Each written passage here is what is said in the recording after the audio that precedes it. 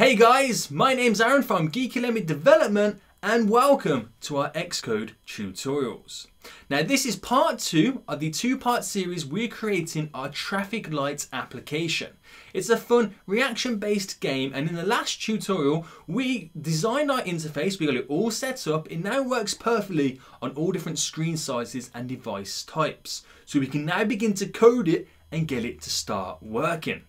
Now this tutorial has been taken directly from our iOS 10 and Xcode 8 complete Swift free and Objective-C course, where you can create fantastic, fun, addictive and very useful applications and games with over 40 hours of video content within Swift free and Objective-C.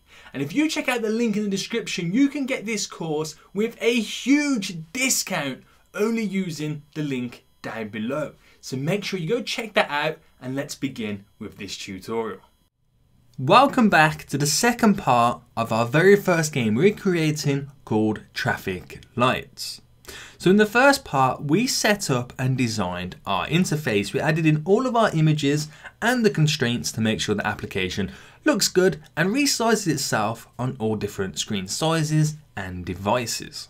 So then, now in this second part, we're going to be coding the rest of our application. So we're going to jump straight into our project and jump straight over to our view controller.swift. Now in the last part, we added in all the actions and outlets for the current objects on the screen. But there's still a few more things we need to add in, such as variables. Now there's 4 different types of variables we're going to be adding in this application. 2 of them are going to be 2 different NS timers, and additional 2 are going to be 2 ints. So we need 2 NS timers, one for the timer, which is going to control our traffic light to do the 3, 2, 1 go system. And the second one is going to be a timer to start counting up our score, which our user has to press the button to stop. And both of those ints that we're going to be also adding in are going to be displaying the simple kind of outcome of those 2 timers. But we're going to be using them in different ways. One again is going to be for our image view, one's going to be for our label. So the first thing we're going to do then is add those 4 variables in, and then we're going to focus on setting up the ability to, when we press our start game button, it begins to count down and starts animating our image view. So just after our outlets here, I'm going to create our first variable by typing out var, and I'll call it our timer. I'm going to have that equal an NS timer, so we just simply write out timer there with a capital T and our 2 brackets.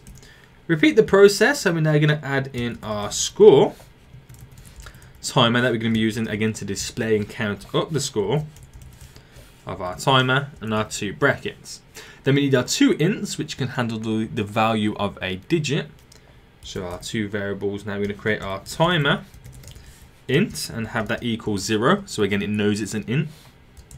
Our second one of our score int and also equal 0.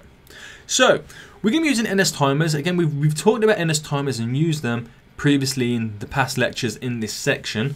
And again, they're very simple to use. They just trigger a timer to start counting up or down, however we set it. So we've got those now created. The first thing that we're going to do when our application loads up, we need to format our score int and display it in our label. So when the view loads up, we're just going to simply get our score int to equal 0. Even though we've equaled it in our variable up here, we're going to make sure our view did load equals it, and then get our counter label dot text to equal a string, and inside the string it's going to display our score int. So that's going to happen when the application loads up. So if I quickly go to build and run now and just wait for it to load up, you'll see previously the label just said the word text label, as I didn't change it at all. But now you're going to see it's going to display the number 0. As you can see right now, it's now displaying the number 0. So now we know that's formatted, we're going to set up our start button. So if I space out the 2 brackets now between it, so how the game is going to work then, the game can only start if our score equals 0. Because if our score basically doesn't equal 0, then we're currently playing the game or we've stopped the game. So we need to make sure that if our score int is equal to 0, then we can perform what we place in our curly brackets. So again, we can only start the game if our score int equals 0. And when we load our game up for the first time, it's going to equal 0.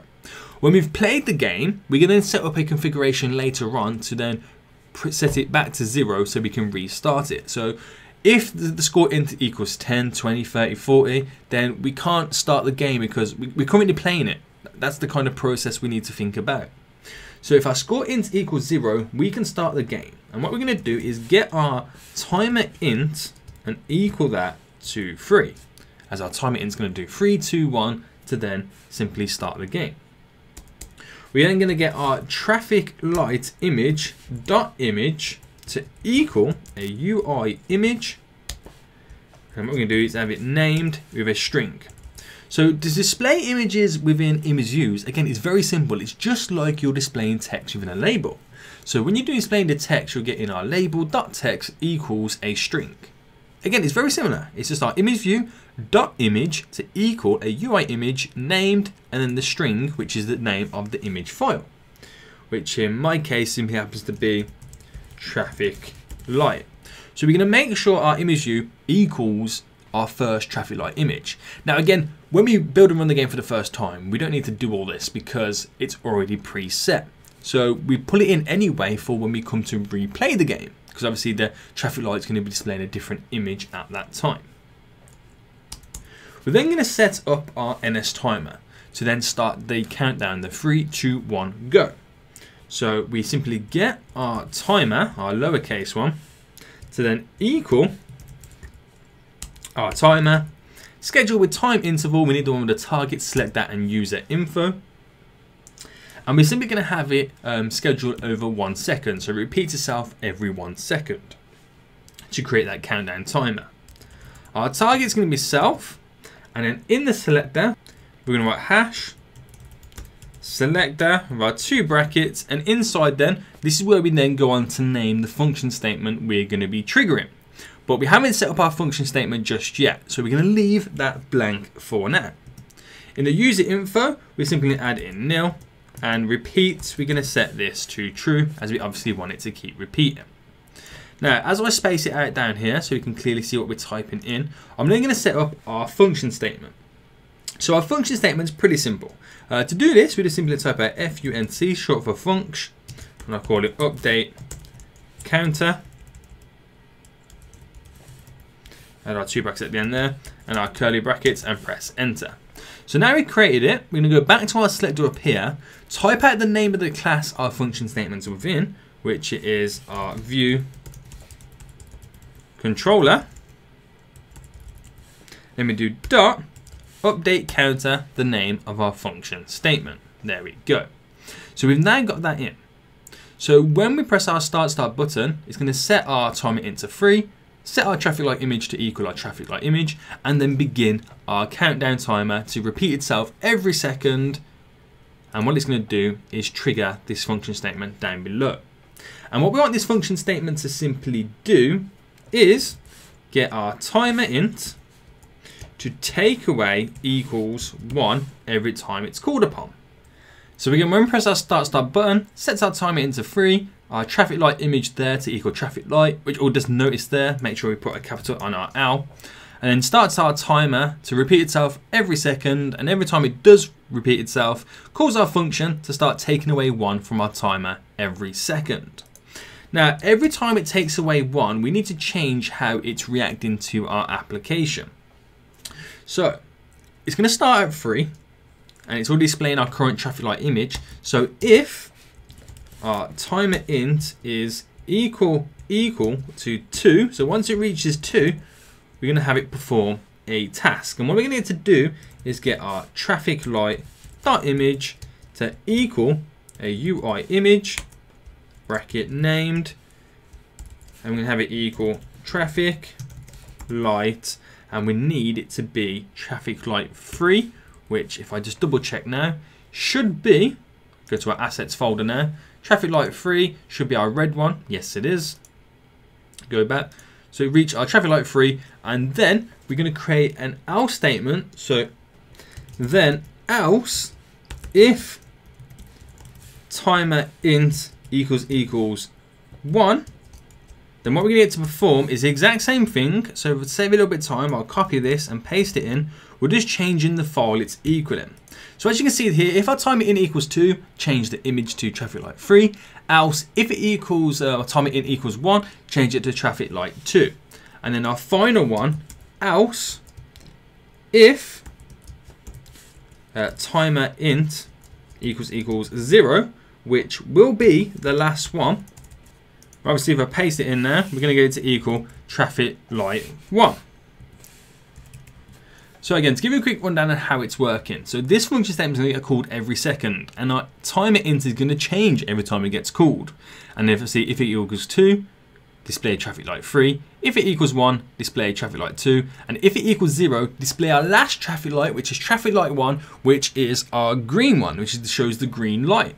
So we're going to go to build and run now and test it out. We're going to see exactly how it looks and how it's working, and to simply make sure it is working. So you can kind of see now how this if statement and the else statement simply work. So if we press start, it should go 3, 2, 1, and then go. Our application is now running. Once it hits green, we want this to then start increasing rapidly, ready for our user to press the stop button. So you can see our timer now actually works. And I'm not sure if it's going to work again if I press it, but we'll try. So it's going to go quick now. It's a little bit messed up because we now pressed it twice, we triggered it twice. What we need to do is make sure that we can handle our timer. So once it reaches 0 at the bottom here, the first thing we're going to do is get our timer dot invalidate. So once it reaches 0, we're going to completely stop our timer so it won't go any further. So if I go to build and run now, you should see that when it reaches 0, I can press the start button again and restart the timer, and it won't kind of mess up or have any errors because we're triggering the timer to run twice. That's what we were doing before. So we press start. It'll now go 3, 2, 1, and obviously that's when our application begins when we set it up. If I press it again, you can see now 3, 2, 1.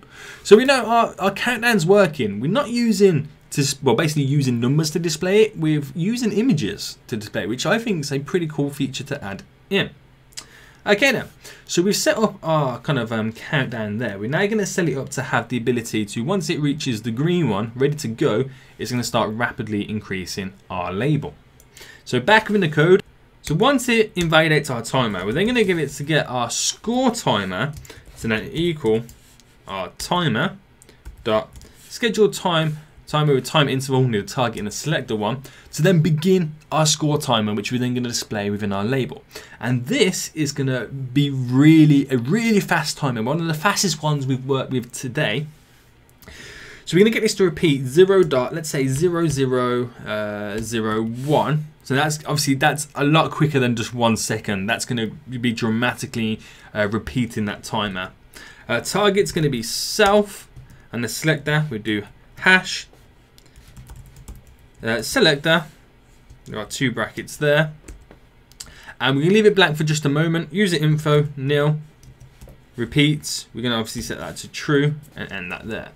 So we're going to create a new function then for this selector to basically read. So we create our function statement, our function, and we'll simply call this update score timer with our 2 brackets there. Make sure we just get rid of that there. And create our parentheses bracket, there we go. And again, within our selector here, we do what we've done before, our view controller dot update score timer. So we know that's the function statement we're going to call upon every time it gets triggered. Now this is going to be working a lot rapidly, a lot faster than our first NS timer. And what we want this to do is get our score int to plus equals 1 every time it's called upon. Then it's going to get our counter label dot text to equal a string, and in the string it's going to equal our score int. So every time it's plus in 1, it's going to display the new value in our label, and it's going to get repeated really quick. So if we go to build and run now, and you're going to see how quick it's going to start updating and start repeating. It's going to be really quick. But then it just shows you the quicker you press the stop button, the sooner you stop that timer, and the lower your score will be. So we did a 3, 2, 1, and once it hits green, it's go, and that's when you need to press this button to stop it. Now it doesn't do anything at the moment, We can't mess around with it or do anything at all. But you can see how rapidly it's now increasing. So once it reaches green, it still says in our start button, start. We need to basically change it to say stop. We also need to have the ability to control this button, as when it starts the countdown, we want to simply disable the button. We don't want it to be there. We don't want our users to keep tapping the button, spamming it. As soon as it hits green, they're going to win and cheat. We don't want that at all. So we need to do some button control. So the first thing we do then to control the button, we're going to go back to the top. When we press our start button here, what we're going to do is we're going to disable the button. So we're going to get our stop button enabled, to equal false. This will then simply disable the button. We're also going to get our start button again, and we're going to do dot set. We'll just find it now. Our set title just there, and we're going to have that equal a string, and we're going to leave the string blank. We're going to disappear the text that's being displayed within it. So it will change what's being displayed to absolutely nothing. Now for control state here, at the moment as it stands, I think there's a bug in terms of we've lost the ability to control it to normal. So just for now, we're going to put in our brackets and close that up there. So when we go to build and run now, you'll then be able to see that, again, it disables the button and disappears the text that's being displayed within it. So I press start.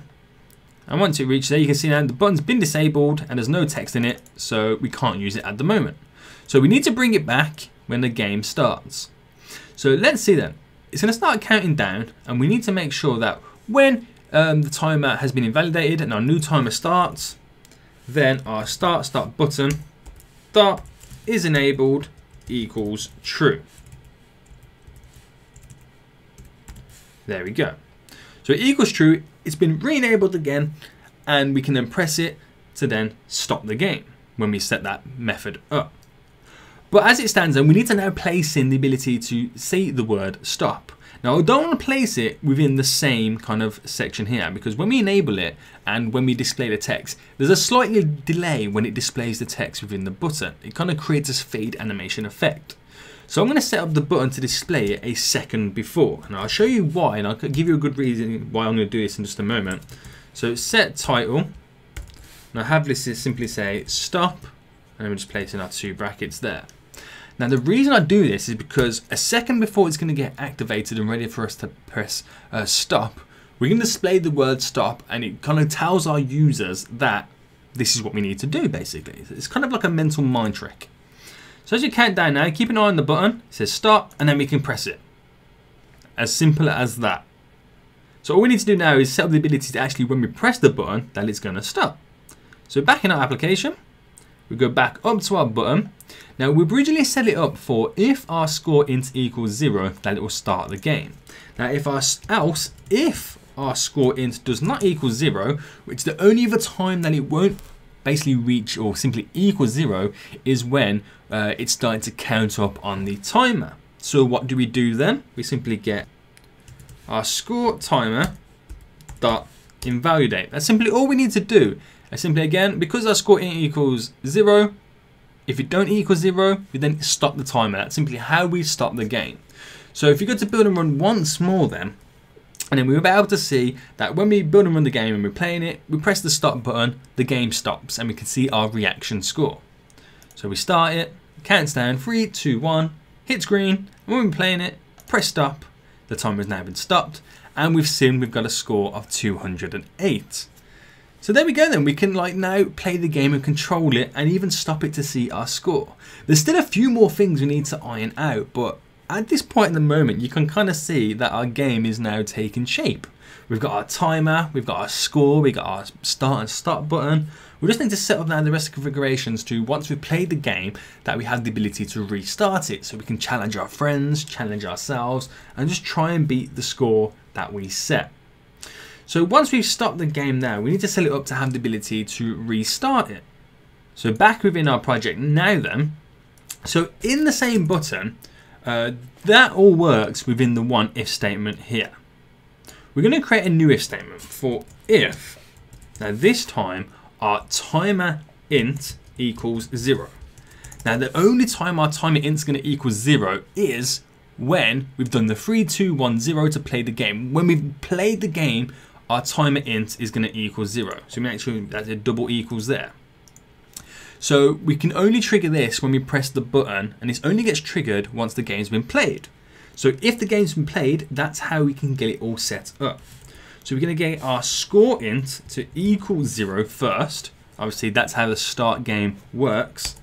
And we get our start button dot set title to simply equal restart, not 2 brackets there to close that up. So it's going to reset our score int to 0, set our button to say restart, so it's changed the score int in the background. The button now says restart once we've pressed it to stop it, to tell our users we press the button again, it's going to restart the game. But our label's still going to be displaying the score from our previous game. So when the score int equals 0 in our first button here, we need to make sure again, we'll preset it to equal 0 just to be sure on the safe side, and then simply get our counter label dot text to equal string, place in our score int. So even though we set it down below, we'll just set it again just to be on the safe side. So if our score int equals 0, we'll just preset it. Our counter label dot text is going to be placed within our string there to display within the label. And that just simply means that when we restart the game, we're not only resetting the timer to do the 3, 2, 1, but we're also resetting the score int, resetting how it displays in the label, and getting ready to play the game again. So if we go build and run now, which could be the final time we do it, we'll see how our game now works start to finish. So just wait for the simulator to now load up and build and run, as you can see here. So we press start, disables the button, starts our countdown within our image view, and then we can stop the game.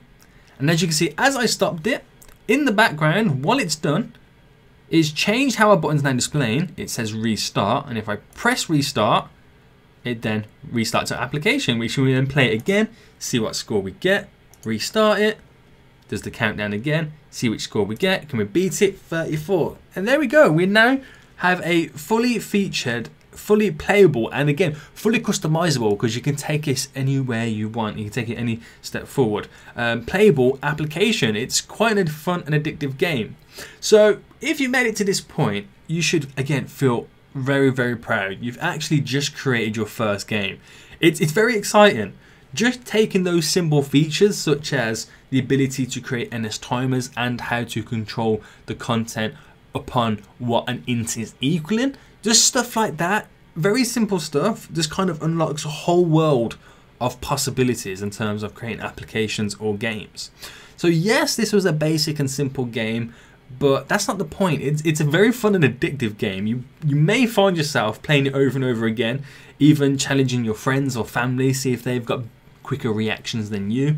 And you could probably even take it a step further as we go into further on in the course, learn about random generators. Maybe you can randomly generate when the go button or the go light, the green light gets shown to kind of switch things up a bit. So it's quite a customizable game. So there we have it anyway. We've created our first game within the course. It's really good. It's a simple reaction game, and yeah, you should feel so proud of creating this. Congratulations! You've now created this fully featured reaction-based game. How cool does that feel? Now, if you want to learn more about iOS development within Swift 3 or Objective-C, make sure you go check out our fully featured course within iOS 10 and Xcode 8. Links for that will be down below in the description. But we started with a blank project and we've coded all the way up to this game, which you can now go on to take and release within the App Store. It's such a cool feeling, and I'm very, very proud of you, and I'll see you guys in the next tutorial.